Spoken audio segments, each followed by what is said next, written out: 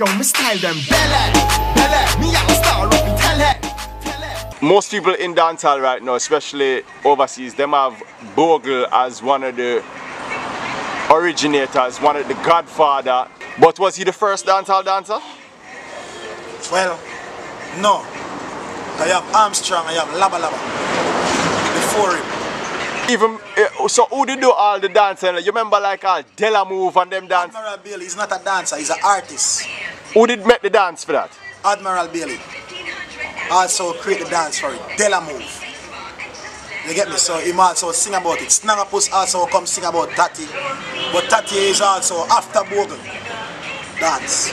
You get me? So before Bogle we're talking about is Armstrong, Laba. Tell us what made Bogle the king then.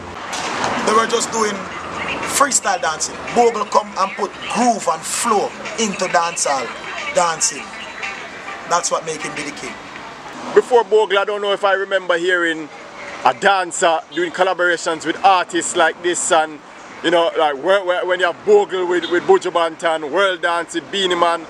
Was that something common in those times?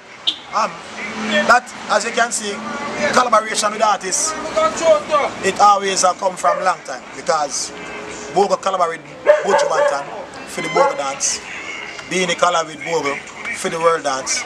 So Delirangs come and connect with him and said, help a dance. So it always...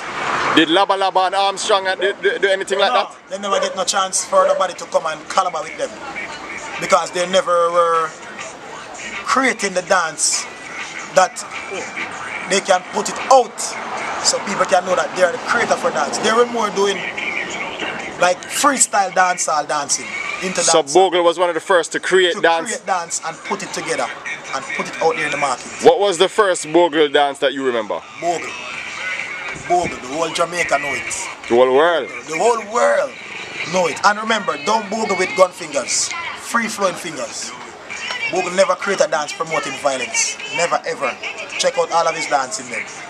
None. Because back then technology wasn't around, so nobody couldn't get to see how the dance created fully, you know. So they just do it the way they can get to do it.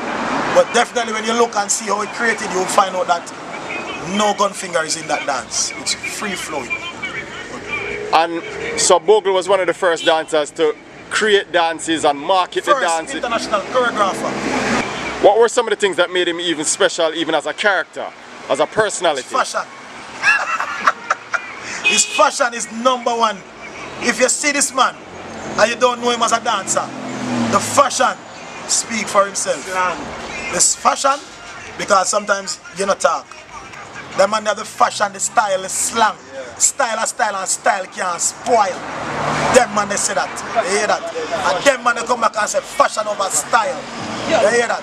So anybody who want to know and learn about the business about being a dancer and know how to live in dancehall as a dancer, watch back Bogle documentaries and you know how to do it. If Bogle was around right now, what do you think he would have to say about the current state of dancing in? You think he'd be happy to see where it reach overall? No man. If I tell all of them to come back to basic, because I don't say it go.